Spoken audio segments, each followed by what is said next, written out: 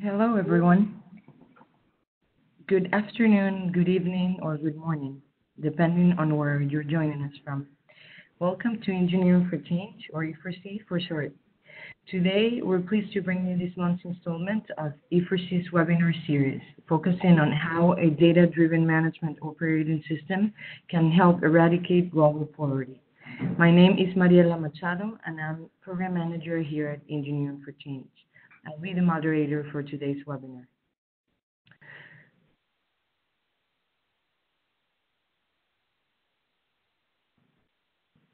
The webinar you're participating in today will be archived on our webinars page and our YouTube channel. Both of those URLs are listed on the slide. Information on upcoming webinars is available on our webinars page. E4C members will receive invitations to upcoming webinars directly. If you have any questions, comments, and recommendations for future topics and speakers, please contact the E4C webinar series team at webinars@engineeringforchange.org as seen on the slide. If you're following us on Twitter today, please join the conversation with our hashtag E4C webinars.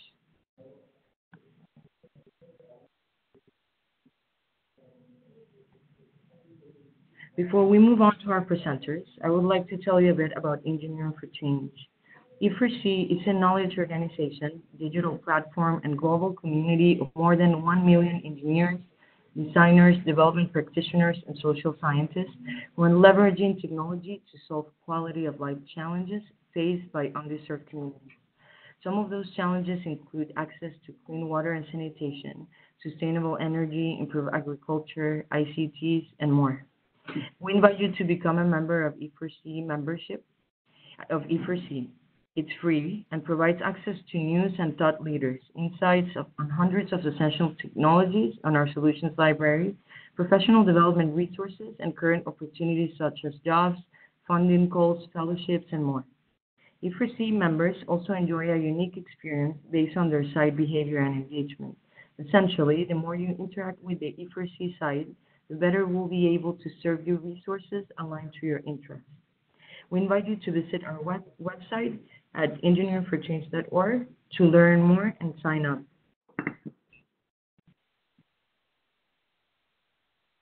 If you're interested in learning more about tools and enable data collection related to water systems, we invite you to explore the E4C Solutions Library after the webinar.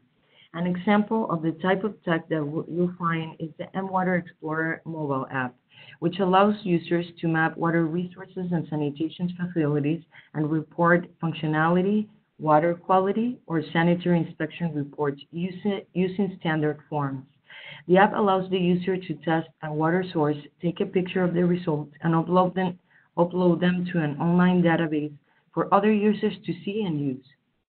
The full report in the Solutions Library provides more information about technical performance, compliance with standards, academic research, and user provision models of the systems. All of the information is sourced by E4C's research fellows and reviewed by our community of experts. And it's available to E4C members free of charge, so be sure to take advantage of this resource. So a few housekeeping items before we get started. Let's practice using the WebEx platform by telling us where you are in the world. So let's do that right now. Let's hear where you're all coming from. In the chat window, which is located at the bottom right of your screen, please type your location. The chat is not open on your screen. Try clicking the chat icon at the bottom of the screen in the middle of the slides. You can use this window to share remarks during the webinar as well. So let's start by hearing where you all are joining us from. So just type where you're joining us from. There, I will start as well. London, UK. We're joining from New York.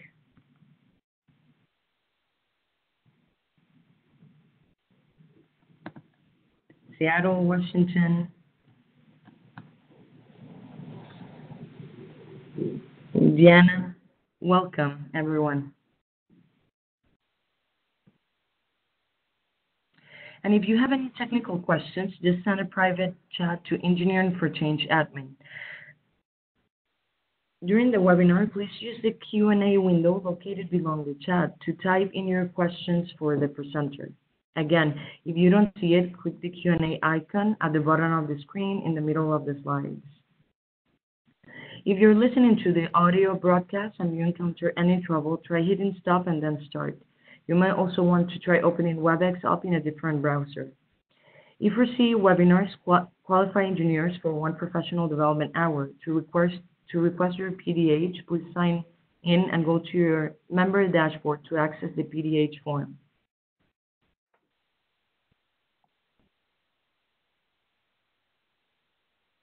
Great, so let's get down to business. I would like first to take a moment now to tell you a bit about our presenters today. First, we have Annie. Feighery. I hope I said it right. Feighery. Annie Feighery, who is a behavioral health scientist specializing in management systems, behavior change, and global health. She's the co-founder and CEO of mWater, a tech startup that leverages real-time cloud-based management tools to catalyze the work of health professionals and governments around the globe. Dr. Feighery is the mother of 3 children and lives in New York. To our next presenter, we have Feighery Audio. Feighery Audio is the product manager for mWater, responsible for the ongoing development of the mobile data management platform.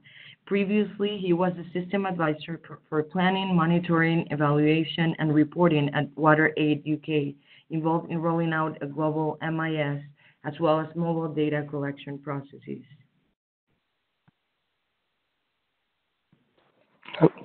So without further to say, I will pass here the mic to our presenter, Annie. Great. Thanks so much. Thank you all for your time. We're very grateful to have the chance to talk to you today. We're going to be speaking about a general overview and introduction to the mWater platform with a little background about why we took some of the decisions that we did in creating it. The first thing that we'd like you to understand is our core values and our motto that drives everything is what gets measured gets done. And so our approach as a nonprofit organization working in the world's global poverty eradication effort is to measure better, to help all of the stakeholders from governments to NGOs to multilaterals and academic researchers approach this by more efficient and more collaborative measuring. The center of the platform and what we're going to spend most of our time talking about today is surveys. And so I want to explain that for an NGO, surveys are M&E. For an academic researcher, a survey is your instrument. And for governments, surveys are the engine of all of governance. They're actually how the management gets done.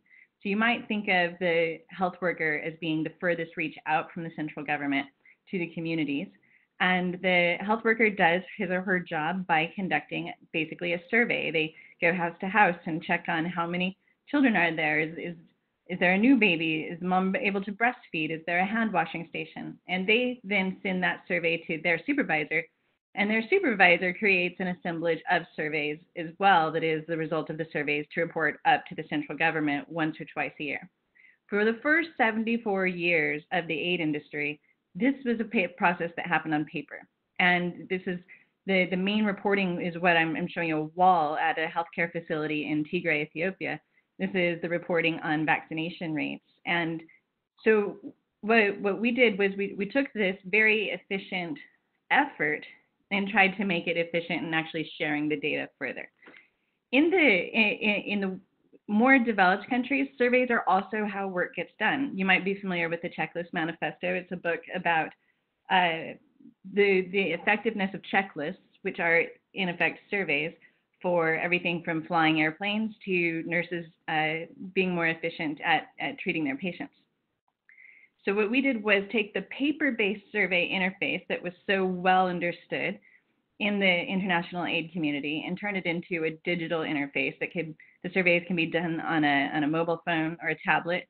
It's a next billion rigorous technology, so it can handle working offline or online. And as soon as the person's back in service, the survey syncs with the cloud. And everyone that has permission to see that data, from the managers to the stakeholders to the central government, or if there are various NGOs within their own NGO, they would be able to instantly see the results of those surveys. So it turned what was a once or twice a year understanding your data process into an instant interactive process. This was a very quick way to say how over the past 6 years we grew this platform to include over 45,000 NGOs, governments,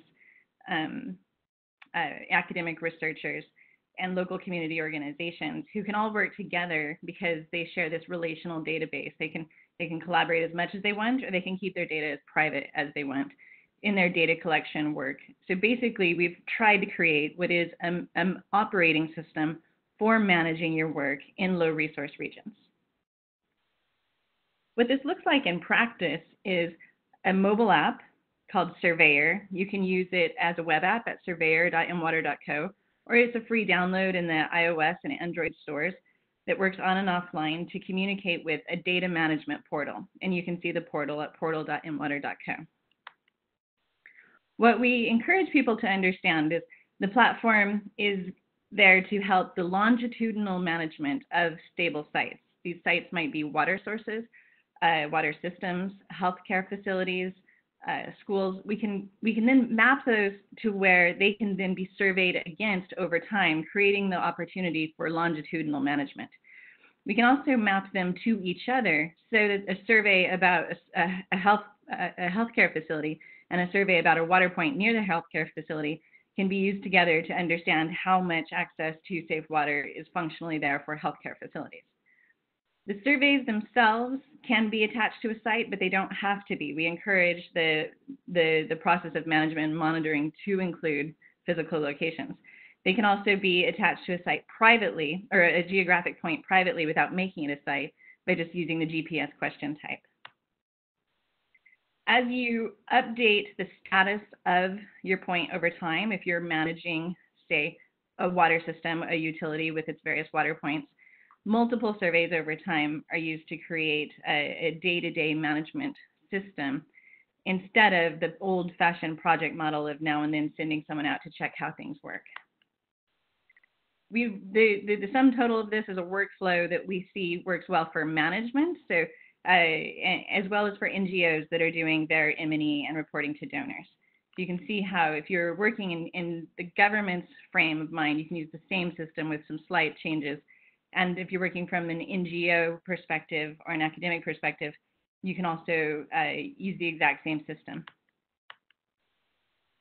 Over time, we've grown very fast, grown very exponentially to collect about 150,000 surveys a month, to map about 60,000 new sites a month, but more importantly, to update over 100,000 sites per month. So we're very happy that the growth of the platform is taking off in this exponential way. We also hope that you all will jump in and try it out and share this platform with your colleagues, because it is a free platform that becomes more valuable over time with more users.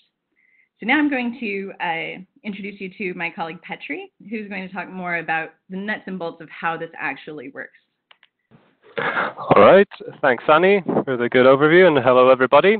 Yes indeed, I'm the product manager, and that was exactly what I was going to begin with. I want to jump in from that overview to the nuts and bolts and get you excited about the platform and show you how quick and easy it can be for any user just signing up and logging in for free to get a visualization going using the public information available. I'll reveal a brand new feature we just got out yesterday, and then for the second part, I'll talk about one of our larger and more exciting collaborations where we've scaled up to whole countries' data collection efforts and management efforts.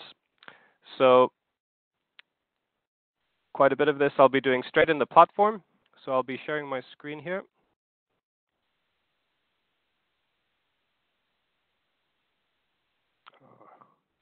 Data available.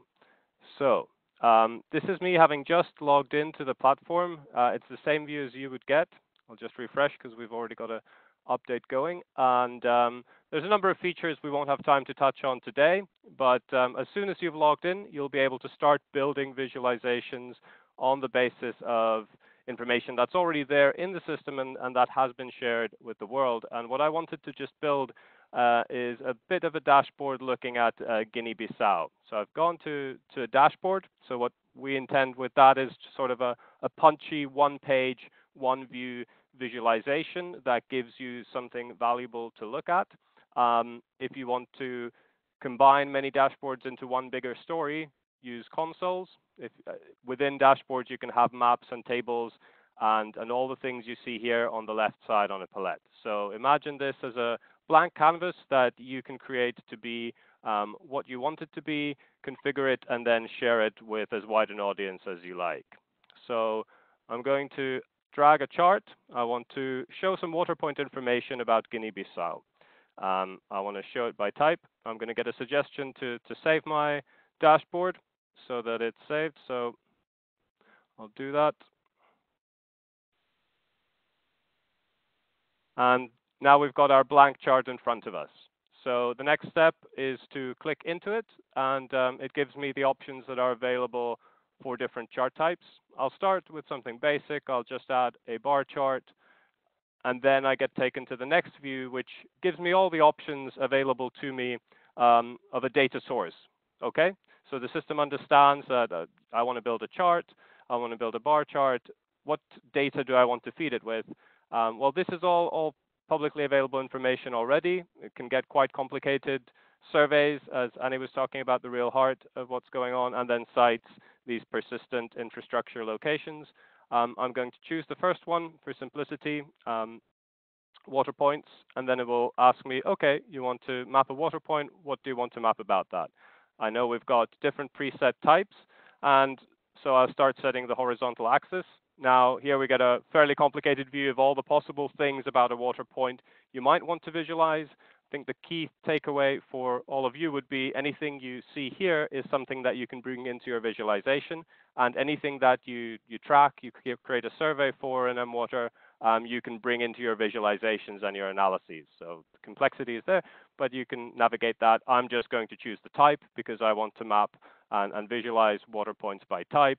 Okay, so I get, again, completely openly, something that I didn't need to ask permission for. I just signed up, logged in, and created a view of all the water points by type that have been made publicly visible as sites in Guinea-Bissau. I'll do a bit of tweaking. I'll make it horizontal. Let's say maybe I want to color it nicely, so I'll ask to set individual colors and set a little color scheme. Maybe add a little title. Fairly straightforward things that you'll get to grips with once you start playing with it. Let's say by type, and name the series as well for completeness. And then I can X out of this view and get a chart. Well, that's pretty nice, but if we want to take this to the next level, of course, we want to have different types of things to juxtapose. And what's brilliant is, like with many other business intelligence solutions these days, if you have the same relational database, all the data in the same place, you can then bring in multiple visualizations, multiple charts, maps, and so on, and interact with them such that if you filter one, then the others respond to that. So that's what I'm going to do next by taking a map. Let's juxtapose this chart with a map. So I've dragged from the left the palette a map onto the canvas on the right, exactly what you can do as well. And I'm going to start configuring it from the cogwheel on the right. And again, we're focusing on water points. The key thing is if you want the widgets to interact with each other, you want to make sure it's pointing at the same kind of data source, so the system understands it's the same thing. So we're looking at water points here. Let's maybe filter down to Guinea-Bissau. That's what we want. I'm typing here, finding the country name. So if I pick by the country name, I'm able to filter because the system understands if a point is in a geographical location in the world, then it must be in this district, and must be in this region, and must be in this country. It's going to take a tiny second here to load the list of countries. There we go, Guinea-Bissau. So now we don't need to render all of the points in all of Africa and all of the world. We can just filter down to the ones in Guinea-Bissau. That's already really nice. It's a good example from the point of view of having tons and tons of water points mapped. Maybe we'd want to make it more consistent with the type. So if I color by data and select the color scheme to match what I just chose, then I'll have the nice consistency between the bar chart and the map. And that gives us our first layer. Well, this is already neat. So now if I only wanted to look at protected springs, I can click it here, for example, and see all the protected springs on the map. So that's nifty. And click out of it or have multiple filters. So this is just to give you a flavor of, these are just two widgets, two data points, two kinds of things to look at. But of course, it's going to get more powerful if you're able to juxtapose it with other relevant information, maybe household information, maybe communities, schools, health facilities, and we'll look at that in the example. But here I wanted to share something I'm really excited about, which is a brand new feature from yesterday, which is population density layers for African countries. So I've gone back to the map. I'm adding a new layer here, and I've got this option since yesterday evening of population density. Now, if I choose Guinea-Bissau, it's going to add a layer straight to the map, a layer that is visible because of the sheer amount of stuff that needs to be rendered at the city and district level. So we'll start seeing these points here in colored view. I think when we're juxtaposing with water points that are themselves colored, I'd rather have it in grayscale, so I have the option to do so. And here we have household information that we've plucked from the public domain, from the Humanitarian Data Exchange. Just reordering them to render the households first. That's been derived from satellite information and census data in a big infrastructure enterprise using machine learning by Columbia University scientists and Facebook AI researchers. That's now available to the public, and what we're bringing even closer to public consumption and consumption of the people who might be built in the business of building these management operating systems. So here we've just taken two layers and are juxtaposing them, and we can see, okay, this community seems to be, there must be a community here based on this analysis of households, and we can see that there are two different types of borehole and protected dug well by the looks of things. So this is now available for almost all the countries in Africa, and that's just dependent on the source data set we have, and we have a nice post outlining the details of what this is and what you might want to do with this, and the updating plans. So it's pretty thrilling to imagine how this might have an impact on operational management decisions if you have rapidly changing environments, urbanizing environments, changing demographics, and you have up-to-date population density data being updated every 3 months currently, and possibly more frequently in the future. And again, this was just something that you could go right after this call and this webinar and do yourself, and look at a juxtaposition of data that's effectively never been looked at before. This was just released yesterday, and nobody had the time to look at Guinea-Bissau population density data and this water point data here. So, and that's how easy it is. Granted, I ran through it fairly quickly, but we do have documentation here up top in the help area. And yeah, the sky's the limit with what you'd want to do. If you then wanted to share this with your colleagues, with anybody else, we've got a share link that allows you to create a shareable link so that people don't even need to log in to see it. They would just take the link and paste it, and people can follow it and see this. So there we go. This is the first part I wanted to talk about, which is how to get started. And let's look at something that's gone way beyond this when it comes to stuff of actually using it. I'll present from here because we've got the GIF. So this is a collaboration ongoing in Malawi with the Climate Justice Fund Water Futures Program, technically supported by the University of Strathclyde in Glasgow. And it's really thrilling because the ultimate aim is to establish a national level wash data management process. So not just an NGO's internal work, something like that, but something that really goes and covers the whole country. And here on the GIF on the right side, you see when mWater became the tool of choice for collecting data in 2017, you start seeing the big expansion in data collection and how the platform scales up to support all these points. As you saw in Guinea-Bissau, there's quite a few. So just a few points about what this is. It's a long-standing government level collaboration between Scotland effectively and Malawi. The Climate Justice Fund has been working in Malawi since 2011. I think the history goes all the way back to Dr. David Livingstone a few hundred years ago. And we've come on board in 2017 where the CJF began assessing every rural water point across Malawi, as well as potential risks to water quality such as sanitation and waste sites. And a new development that I'll talk about is that in late 2018, in collaboration with the government of Malawi, the CJF and its partners began developing a decision support tool for rural water supply investment, using mWater as the digital interface layer. And here we see a few of the partners involved. And it's exciting and really valuable from my point of view that this is a government level collaboration. It's absolutely key to get government on board, no matter what technology you have. So again, jump soon to an interactive portion of this, but here I wanted to demonstrate even further the idea of what becomes possible and how you're able to ask better and better questions and hope to make better operational decisions when you've got this one shared database of different kinds of data juxtaposed with each other. Okay, so hopefully everybody is aware of the SDGs, SDG 6.1 on water, and that's what a smaller part of CJF has been to do household level surveys to establish the SDG 6.1 service level. And let's look at this layer here where all you see is households. Households mapped by their service level. And of course, you're going to start building a picture. Well, okay, if I had $10,000 to spend on an intervention, where might I go? Well, you see the surface water level, service levels here on the bottom left. That might be the key area of intervention. Maybe bottom right when you've got dense population. Maybe you'd want to consider roads and where it's easy to access. So there's some yellow limited service ones just by the roadside here on the top. And that's what kinds of questions you'll be able to see if you're just looking at a set of household surveys. Well, that's good, but what would happen if you start juxtaposing things? So here we've added just the locations of water points that exist, and we'll start getting a more granular picture. So again, all in mWater.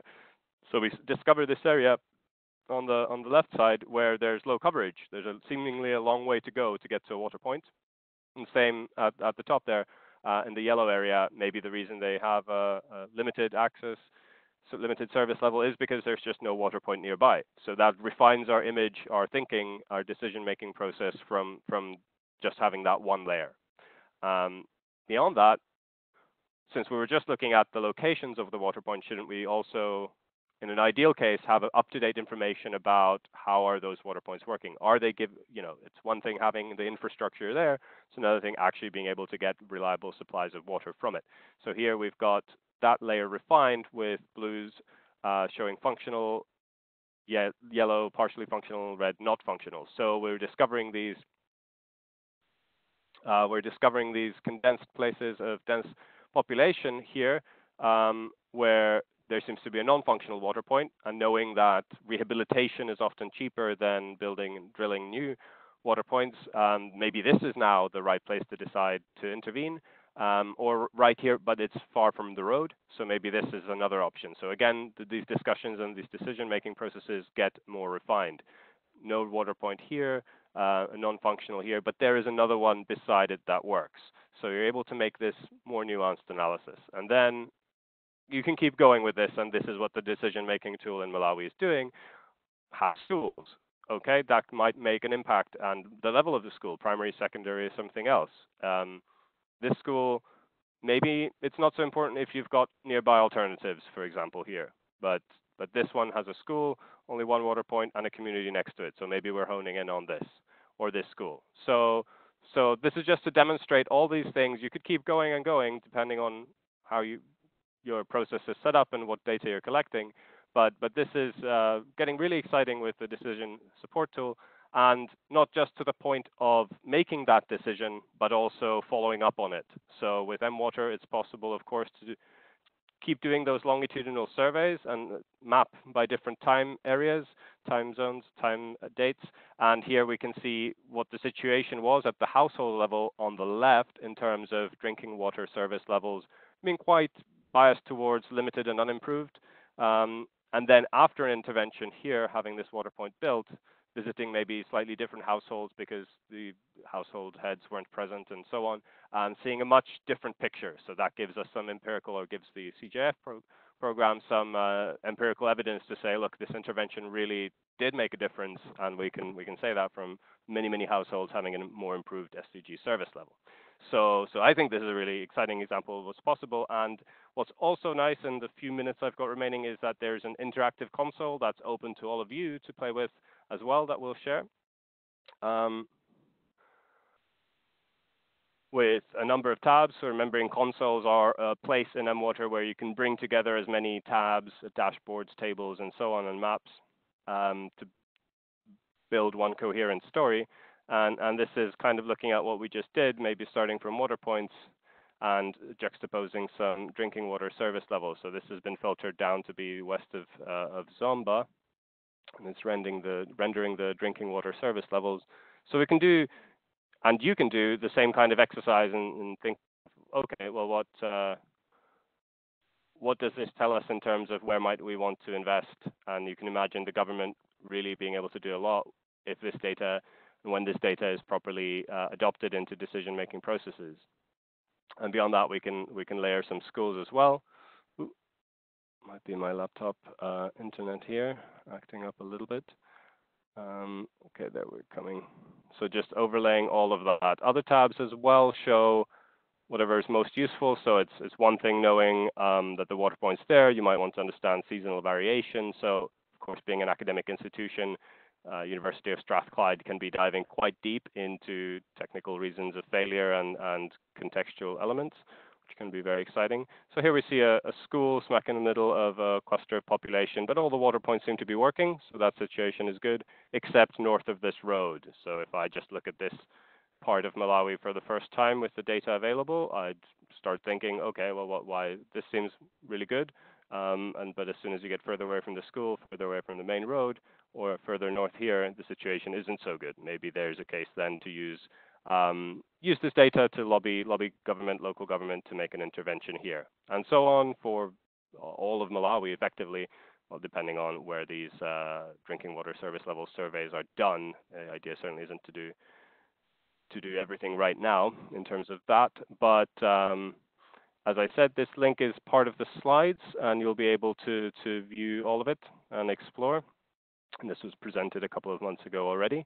And the process, of course, is going on with solid commitment for many more years and a handover to government in the pipeline. So much exciting potential here. But I think that's all I wanted to share, explore right now. So I'll hand this back over to you, Annie, once I get to the menu.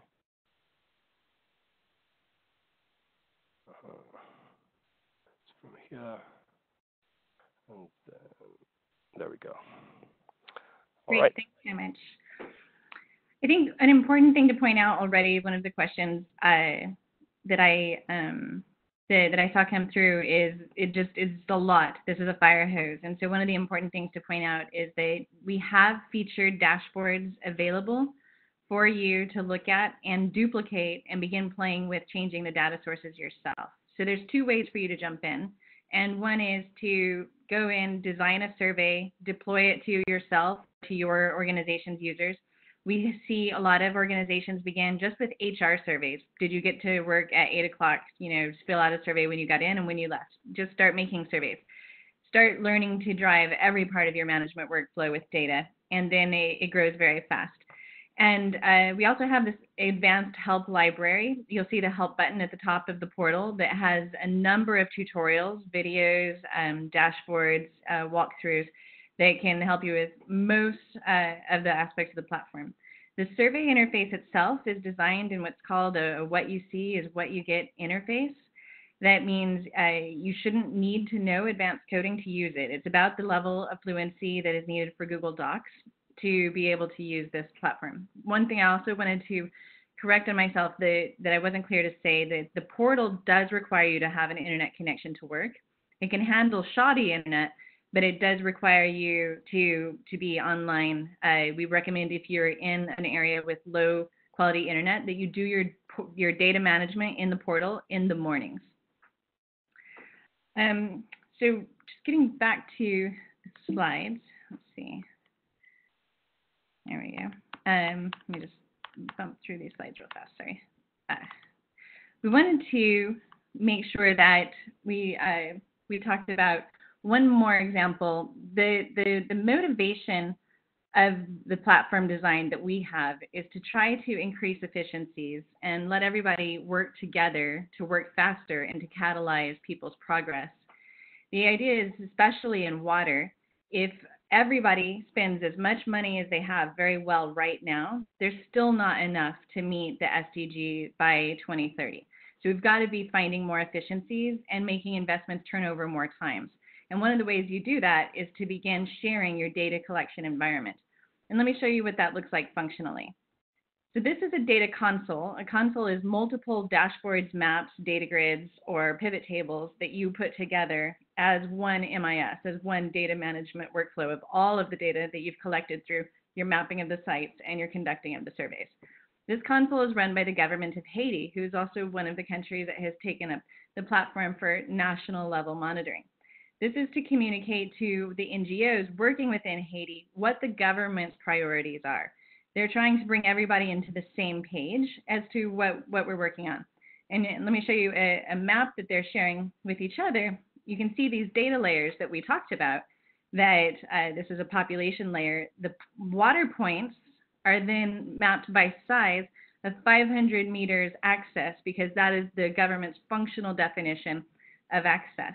And then whether they are potable by having met the standard for safe drinking water with the mWater test or other water quality tests, and whether they are functional is also denoted by color. So if you look at the map in this way, the government and the NGOs can work together to make that really critical decision of more efficient work in aid, which is where to spend the next dollar.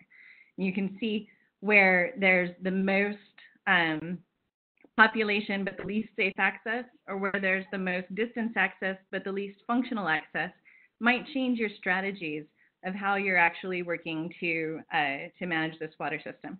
And then one other, move this away, one other layer that we can even add to this is the groundwater potential, to even help you make your decision based on if this is a really important place that we need to meet. It has very little access, but it's the hardest to reach by boreholes. We definitely want to look at a piped system there, right?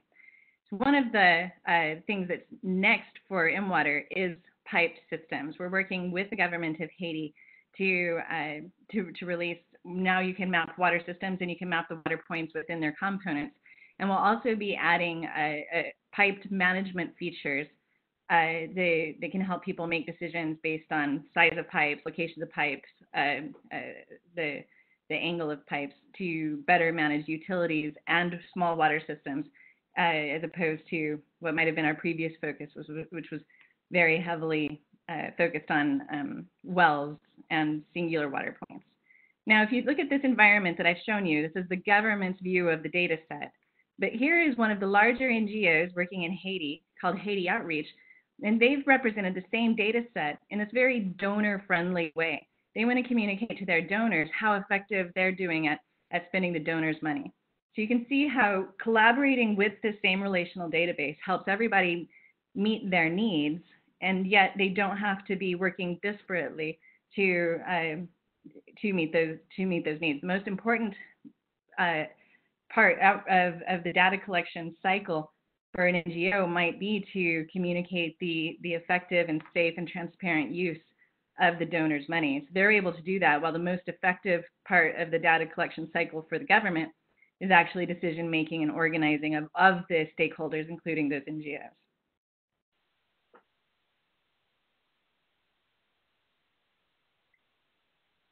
So just returning to the slides one more time. We want to make sure that, one of our biggest advance and our next step that we're moving toward is called Solstice. Many of our users came to us and said, we're working in water, and that's great, we found you in water, but we're also doing schools and healthcare facilities.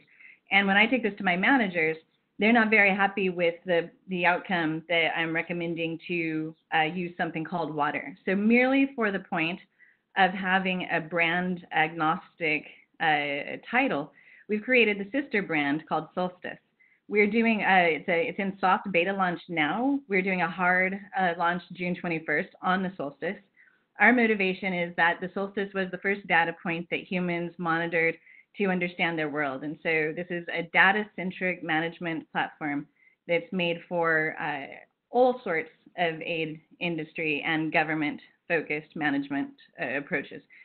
We have a lot of emerging interest in Solstice for emergencies.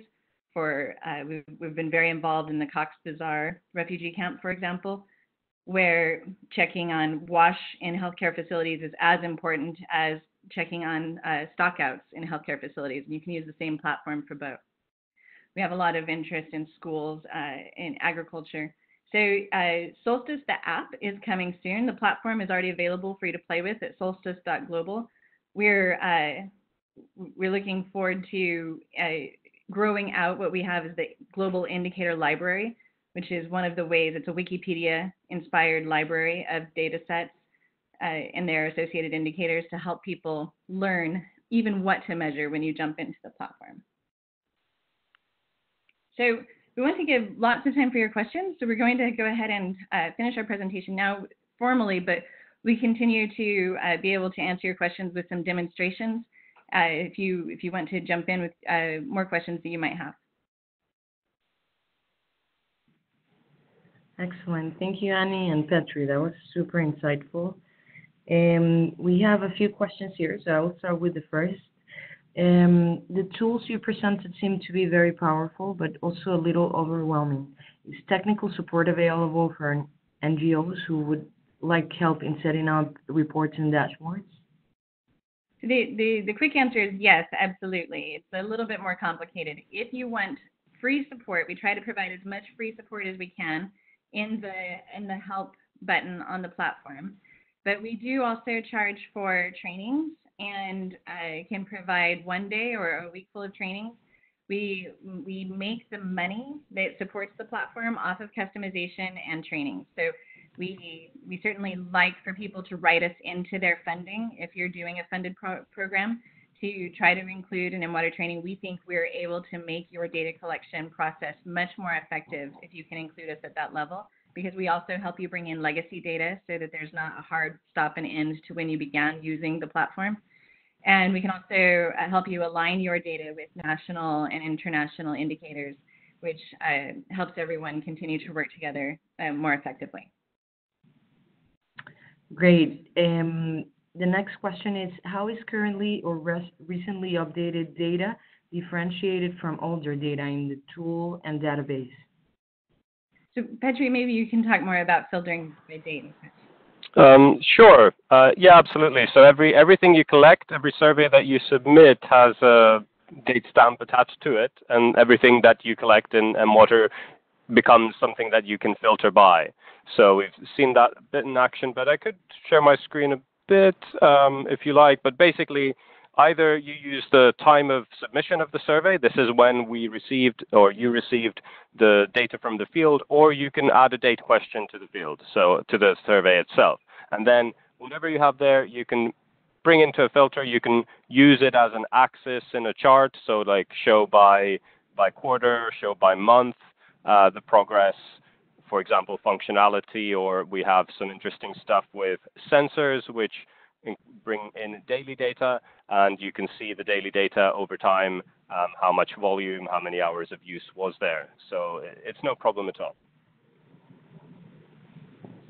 Okay, excellent. So the hardest part of the mobile data collection tools is to gather quality data. How do you ensure quality information, and do you verify it?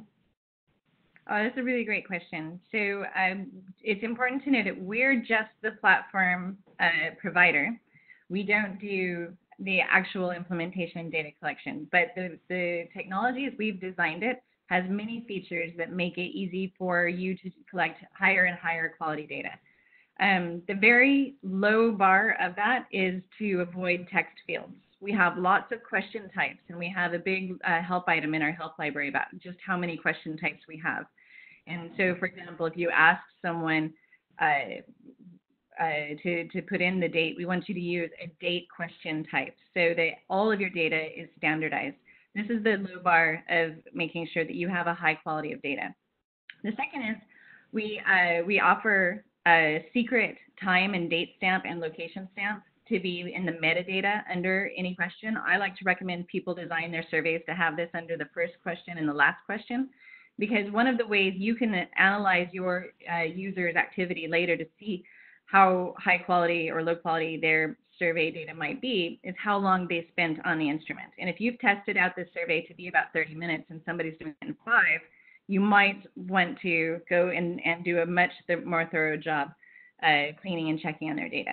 And then cleaning itself is a very elaborate process. We allow approval stages, and we have a cleaning dashboard that we build for you automatically that you don't have to build yourself to see your data's visualize results in real time as they come in. And this helps you to clean a survey. You can reject a survey back to the user and tell them, you know, obviously you got the location wrong, go back and fix this. We offer tickets or issues. These are like you can, when someone has a problem, they can issue a ticket. We like to use this for broken water points, for example. They can set off a series of rules. So all of this is moving your management into a structure where you can tell by visualizing the data when it is an expected result, and you can identify outliers straight away. One of the rules that you sort of follow in a data collection is the more similar reports are, the more likely they are to be accurate, and an outlier is visually identified in a visualization very fast and should be investigated most. So I think, and then just finally, I want to say, as far as the quality of the data, our data belongs to the users. We do not own your data, you do. And so if you're working as an organization, you can decide just how many people see your data within your organization or your entire organization. And you can also make sure that when you're reporting your data, you can report as your organization separately from you can report as the whole world. So if you have much higher data quality standards than you think others do, you can only report on your data very easily. Got it. But expanding on that question, this is like out of curiosity, Petri mentioned that you also had layers of, for example, you know, the population, you know, density. Is this something that you guys mix them together? Like, do you offer that on the dashboard? Like, do you have this already embedded into the platform, aside from, you know, the mobile data collection that client, you know, might do on their own? Yes. These are standardized map layers that you can use to enhance the ability of your decision-making process.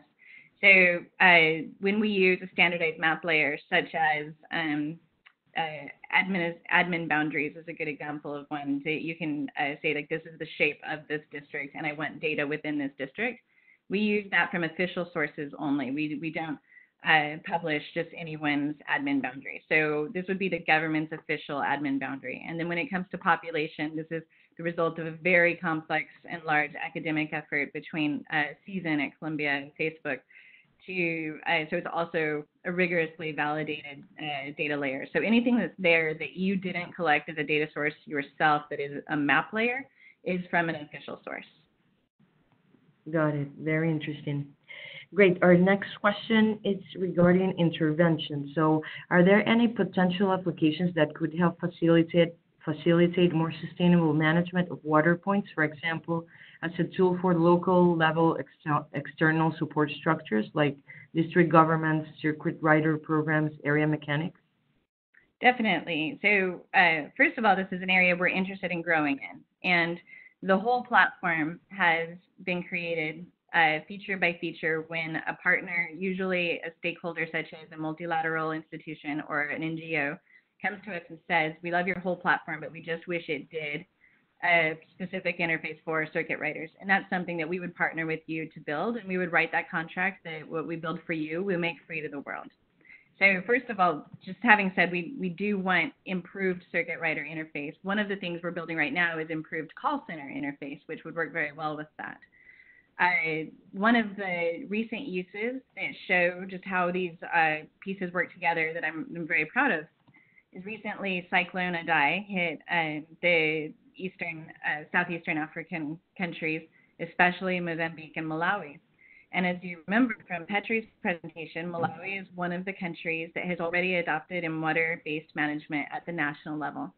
And so, due to the 845 square mile inland sea that was created by this storm, biggest natural disaster to hit the southern hemisphere this year, due to the size of this storm, many of the water points in rural Malawi were suddenly flooded and contaminated. And so the government was able to use the exact same monitoring system that was in place for mapping and monitoring in good conditions. They sent out a survey that was to evaluate whether a water point was contaminated by floodwater.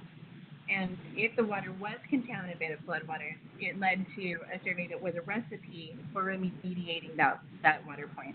So you've got something that is a very dynamic and responsive management interface that was possible because all the NGOs and all of the local communities were communicating already in this infrastructure with the central government. Super interesting. Excellent, Annie, thanks. Okay, so our next question, what technologies do you use to collect the initial data from remote areas and transport back to the RDBMS servers, then collection of follow-up data for monitoring and reporting? So yes, there's two questions there. Petri, maybe you could talk a little about specific technology. So absolutely, the basis of it are the apps that Annie mentioned in the beginning. So the Android app, the iOS app, and the same that can run on a web browser. Now, there is extensive offline capability there, so we have enumerators who can go out into the field who have poor connectivity for their entire visit, and they can preload data onto their app, such as map cached layers and where sites are. And then only once they get back to an area with connectivity does the automatic link to the cloud happen again. And then there are a few additional exceptions. Well, really, that's how it happens. There's no sort of local, otherwise there's no SMS. Apart from the sensors I briefly mentioned, that is a bit of a different flow, and that's something we've built so that it can be expanded and expanded as demand expands. So there is a satellite connected, in the case of Ethiopia by now, satellite connected sensors that then submit the data to the third party that handles it, and we get the daily summary, which we then do an import of. So we have a different mechanism going for that. But that's one branch of it. Really, the bulk of it is you have the app, you go to the field, don't worry about being in an area of low connectivity, as long as at some point you can expect to have a bit of internet. Got it. Excellent. And the part, so for it's the same mechanism for the follow-up data, right? For monitoring and reporting? So you have the same offline functionality, and you usually gather that in the same way, correct? That's right. Okay. Excellent. Next question. We're using mWater in Ethiopia and seems going well even in managing district data, but government has concerns of storing the data in the cloud than having a server in country. What is your experience in other countries like Ethiopia? I would say this is something that we try to be extraordinarily sensitive to. There is a little bit, well, there's two nuances to this answer. Sometimes people think that it's possible to conduct a data collection platform with a mobile app and just keep it in the country. That's not possible. Your cell phone does touch other countries in its signal no matter what, even if you do keep your servers locally. So what we offer in the case of Ethiopia's concern is a local server that can mirror all of the data there. This ensures that if there were ever a dispute with another country, that Ethiopia has their own data in their country. We don't see this as a concern as much as we used to. It's growing, and one reason is there were some rather rudimentary technologies, I would say 10 years ago, that made it very difficult for technology platforms to the cloud-based computing was just very in its infancy. Now cloud-based computing is very common. Most people are getting more comfortable with it. But still, the safest response that we tell them is we can set up a local server, GHIS2 in the country that mirrors all the data so that you always have the most up-to-date copy yourself and no one could ever lock you out of your data. Got it. It's a very valid concern. Can you guys hear me?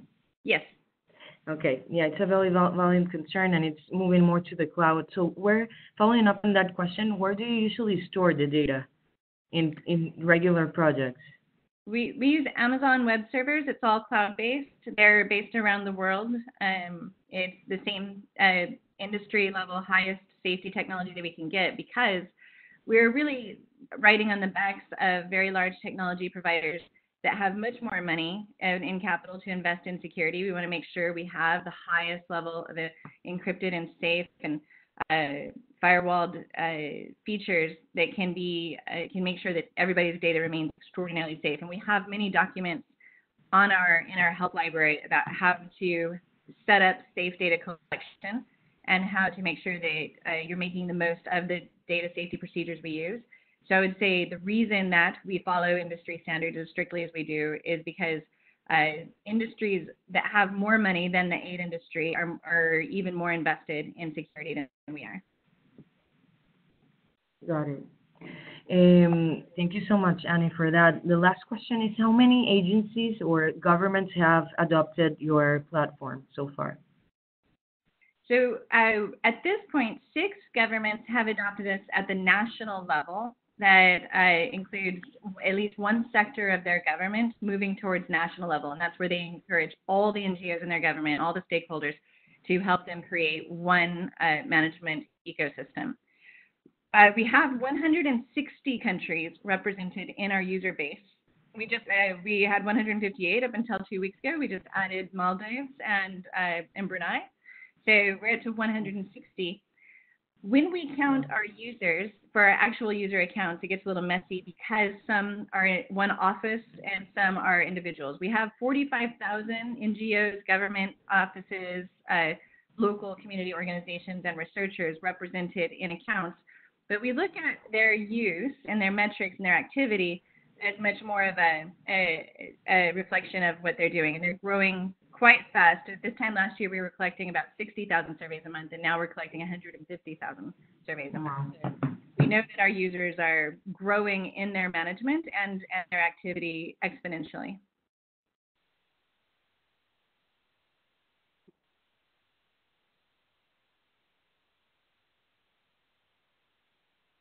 Are you there?